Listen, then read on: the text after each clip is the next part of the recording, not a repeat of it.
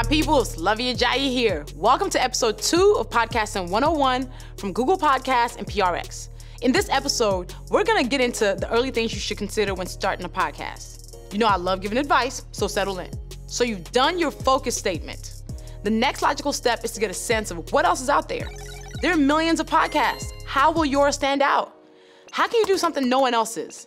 So search shows like the one you wanna make and see what they have in common. And most importantly, what's missing? That may be your way in. As you ponder your unique take, let's focus on 3 other key early decisions: format, length, and frequency. Format is the type of show you're gonna do. Not what it's about, but how you will tell those stories. Some typical formats are just one person talking to a mic, a chat cast where friends hash it all out, an interview show with guests, a sound-rich reported documentary, or a gripping audio fiction. It may be obvious, but some formats take more work to produce than others. A chat cast is likely gonna take less time than a deep dive documentary. Funnily enough, structure is something that can give you more flexibility here. If your show is different every time, you're starting over every time. For example, my podcast, Rants and Randomness, I have 4 regular segments: the feel good, the rant, the spotlight, and the interview.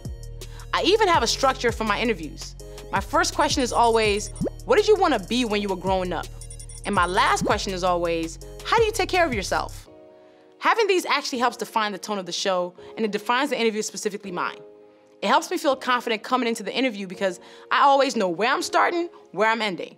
And my listeners love it. They love the consistency, and it means they know where the show is coming from. Find your own framework, things that reflect your personality and the show you want to make. Another thing to consider, length. There's a lot of advice out there about how long your podcast should be. I'm just gonna say it, shorter is almost always better. Just know that making something shorter often takes more time as it involves more planning and editing. So it's another key early decision to make. Another hot debate is frequency.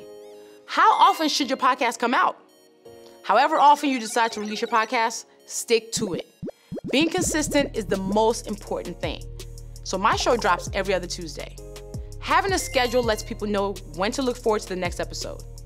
And one more thing, kind of obvious, but your show needs a name. Something distinctive, memorable, and in the age of smart speakers, easy to say and spell. I'm a fan of alliteration. Rants and Randomness, Jesus and Jollof. It's catchy. So get this work done first, and you'll be grateful to yourself down the line. All right, it's time to get to work. Make a pilot. It doesn't have to be perfect, enough to get feedback and find out what works and what doesn't. This is key. If you're ready, the next episode is where you gotta go. Sean is gonna tell you all about how to record audio and all the technical stuff to make your show sound great, which is another way to stand out. Were you talking to me? It's good stuff. He's a great teacher. So good luck. See y'all on my next episode.